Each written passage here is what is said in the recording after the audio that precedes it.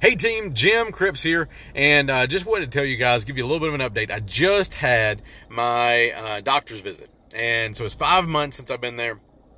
Go in this week, and I'm exactly 50 pounds lighter than I was during my last doctor's visit. And, you know, everybody has to wait. You're waiting around, and I don't think I've ever been excited for a doctor's visit before, but I wanted to see what the expression was when he saw I'd lost 50 pounds. And so the doctor comes in, and he's almost thinking he's in the wrong room because he hasn't looked at my chart yet. He looks down, he's, Jim, you've lost 50 pounds. And so then he wanted to know how I did that. He wanted to dissect my brain and learn how in 5 months I had lost 50 pounds and looked so much better. And he said, Jim, your clothes don't even fit. And I got to tell you, this is even my second round of clothes, and I need to go again. So I hope you get to experience that, but I want to tell you, it was not easy. It's not like there was some magic pill. There was no magic pill. It was hard work, and it was me deciding to treat my weight loss like a business. What I mean by that is I treated it like I was getting paid to lose weight. Okay? When have you treated your weight loss like a business? When have you gone from a perspective of, I have to get enough education to learn how to do this properly and to learn how to do it for the long haul and to train and teach my family how to do this? So I'll tell you what started this. It all started about my 40th birthday. And I say about my 40th birthday because I was on Dave Ramsey's show and I was excited for it. I was so excited. But after I left, I was self-conscious about my weight. And what should have been just over-the-top excitement was a little bit clouded by that.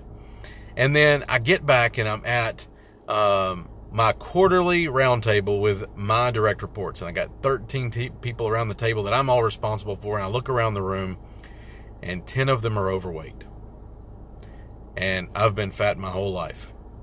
And I've been a self-hating fat person for a long time. And I said, in my mind, I said, I am leading these people to be fat. If I wanted to lead them well, not just here at work, but lead them well in life, I need to lead them to be more healthy. And then as I drove home, I had a low point.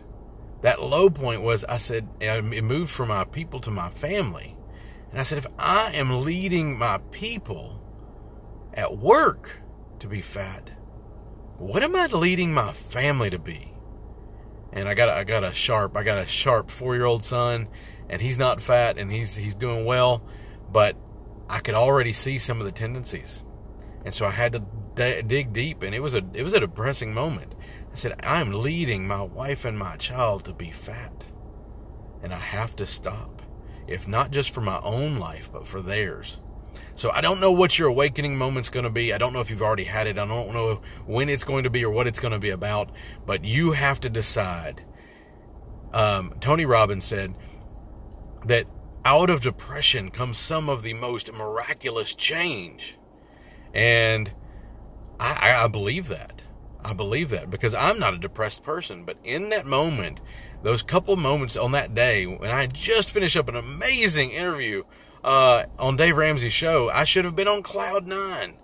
And it was subdued by these depressing thoughts of where I was leading my team. So I ask you, have you had that moment where you've decided to be healthier? Have you decided to lose weight? Have you decided to not be fat? Have you decided to turn your life around? It could be all kinds of things. It's not just weight loss. But it takes that moment where you absolutely decide and you're not willing to not make it. Have you had that moment? And what are you leading your people to do? And whether that's at your home, whether that's in your business, whether that's in your small group at church, what are you leading your people to do? Thanks, team. Get out there and win.